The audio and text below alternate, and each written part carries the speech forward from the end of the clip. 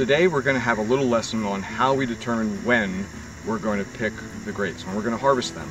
And we do that using an inexpensive tool for about $50 to $75. You can pick up a refractometer.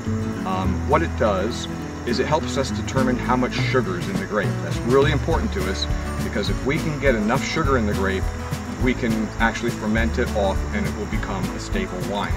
So, how you use it?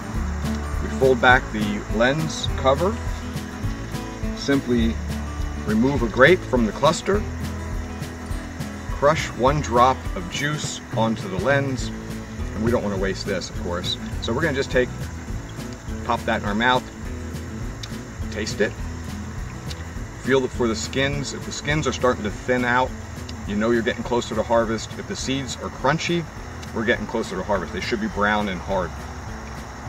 We're going to put the lens cover back over the lens, hold the refractometer up to the light, and then we're going to focus it in for your eyes so that it's nice and clear, and we're going to get a reading on a scale from 0 to 32.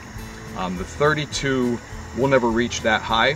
What we're looking for is somewhere in the 20-22 brix range. It's a ratio of sugar to water.